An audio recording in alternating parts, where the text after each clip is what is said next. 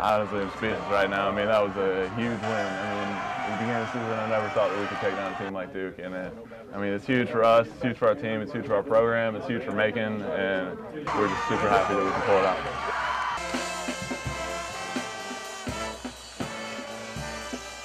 I mean, this is something I'll carry with me for forever. Like, I'll be telling my kids about this. Well, I tell you, well, everybody knows who we are now, so recruiting should be a lot easier. But you know, the other teams are pulling for it. We had the lacrosse team here today.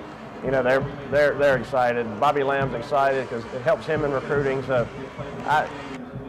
Marvin, I don't know. It's just hard to put in words right now.